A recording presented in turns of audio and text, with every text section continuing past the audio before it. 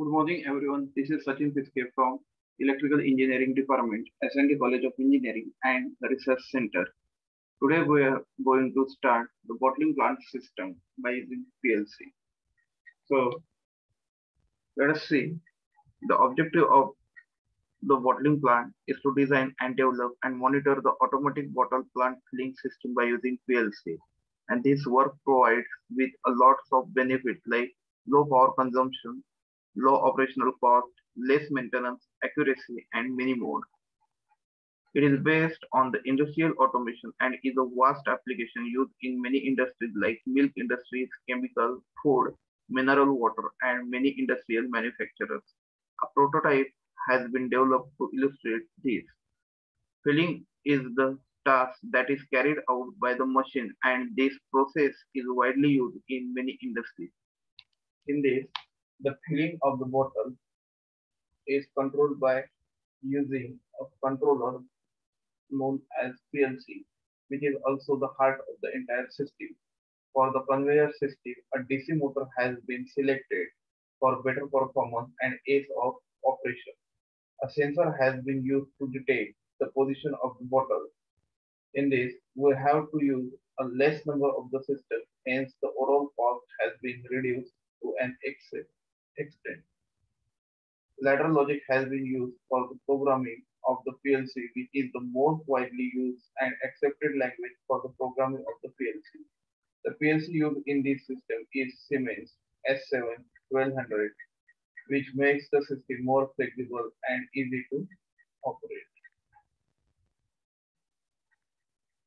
There is the hardware description used in this is Siemens PLC Schematic S7 1200 used for controlling the input and output. Input supplies to the PLC queues through a SMPS, that is switch mode power supply. And the rating of the SMPS is 24 volt DC 5 amperes. The PLC used here is a compact PLC which has a fixed number of the input and output. In this kind of PLC model, the CPU contains 14 digital input and 10 digital output ports. The diffuse photoelectric sensor has been used for positioning of the bottle. A geared DC motor has been used for running the conveyor system. The rating of the DC motor is 12 volt and 50 RPM speed with a high starting torque of 70 kg centimeter at no load. A toggle switch are used to serve the purpose of some input of the PLC.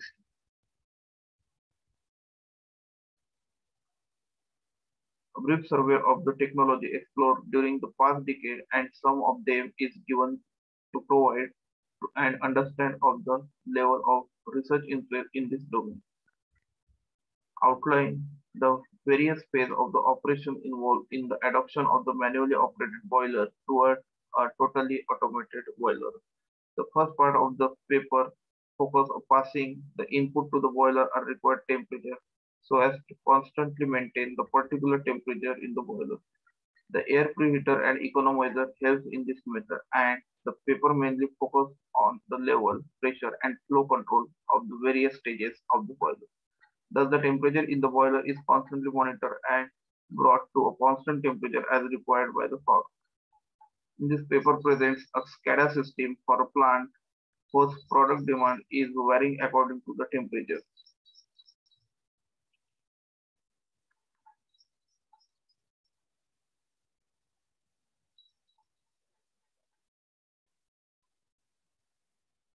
Now, execution of the user program. The CPU supports the following types of the code block that allows to create the efficient structure for the program. First one is the organization block. The organization block defines the structure of the program. Some organization blocks have predefined behavior of the start event, but we can also create the organization block with custom start event. Secondly, the functional block. That is, function block contains a program code that corresponds to specific task or combination of the parameters.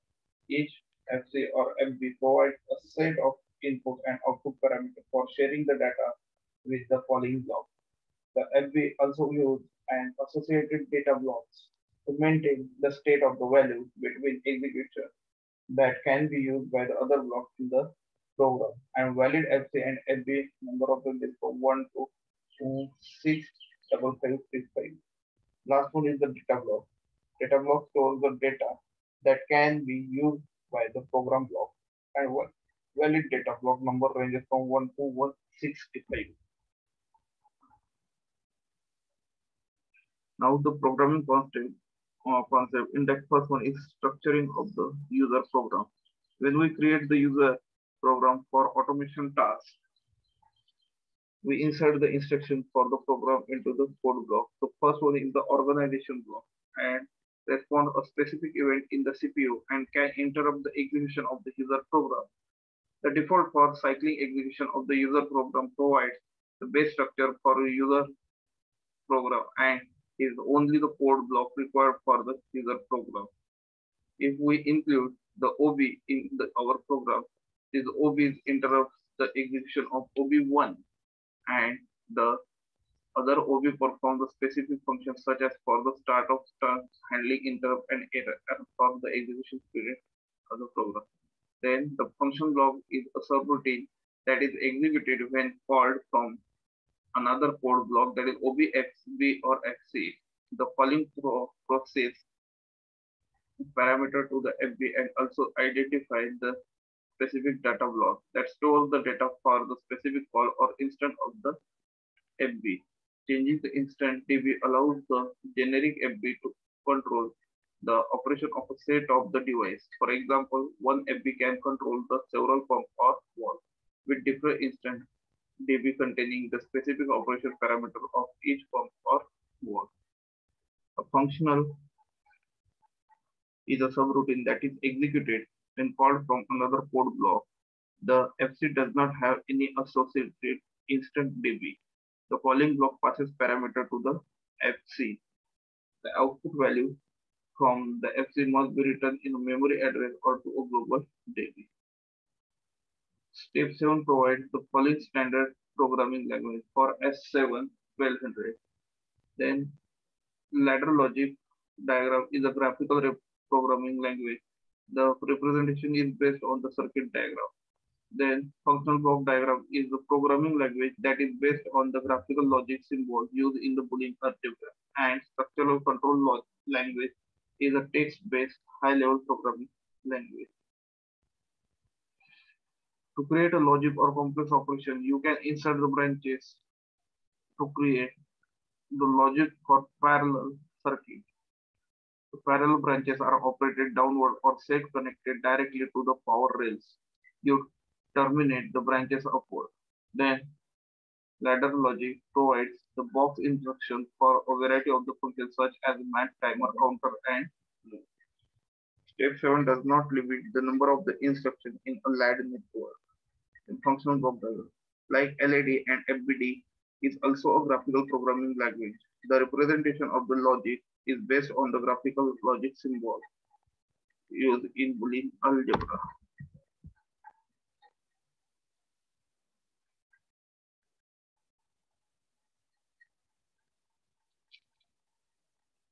Structural control logic is a high-level Pascal-based programming language generally used to eliminate existing behavior of the function.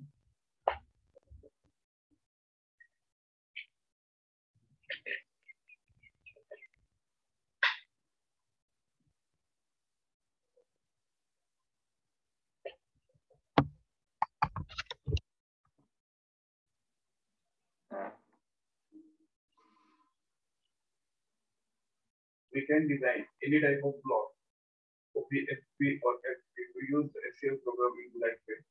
At the time we create the block, Step7 provides an SCL program editor that includes the following elements: the interface section for defining the parameter of the code block, the code section for program code, and instruction tree that contain the SCL instructions supported by the logic. To enter the SCL code for our instruction directly in the code section for more of the instructions.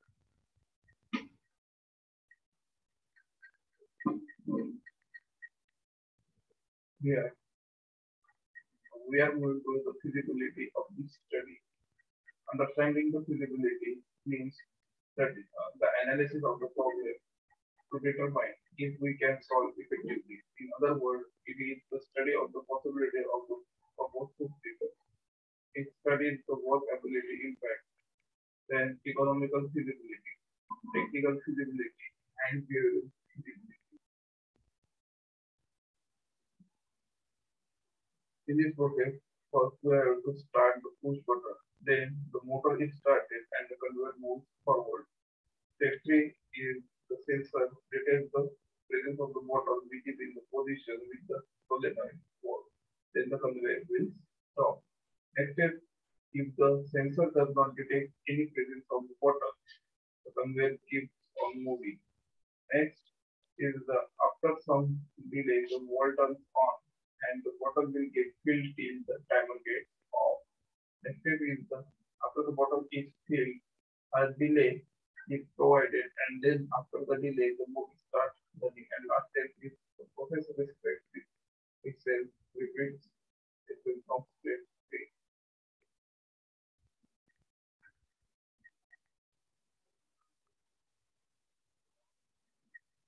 The internal length of the equipment is 2 meters. It has an input voltage of the 250 volt AC with an input current of 15 amperes. It has a square shape and it is designed to withstand temperature of 80 degrees Celsius. It has both NO and NC contact and is CFLS 2-meter length cable. Its working mechanism is very simple. When the tank is filled up with the water, the closed switch normally opens, that is NO, the circuit, and when the tank is empty, the closed switch normally closes the circuit and energizes the hardware connected with it. In this, it is a dipped into the tank filled with the water, so it flows over the water and on decrease in the water, the water level, the flow switch falls down from the towards the ground due to low level of the water, which then closes the circuit connection with the water flow sensor. As a result, the pump that is interfaced with the interface gate completely energized and the water from the reservoir is pumped back to the water tank and it is filled with the water and gradually the water level starts rising and flow speed gradually starts to flow towards water. After the water is filled up to a certain level and the flow speed starts flowing over the water. Then the circuit breaks and the pump gets energy. Some photoelectric sensors are also used. The operating voltage is 6 to 36 volt DC and its output current is 300 milliampere. Its response frequency is 0.5 kHz. Its output type is NPN, free wire, that is black, blue, and brown. It is made up of glass or plastic. It is used to sense the position of the bottle. A round-shaped sensor is used which can detect the opaque transparent or any kind of the object. In this case, it is detecting the different plastic bottles. The sensor used here is diffuse reflective type sensor. The range of scaling of the object is 100 mm.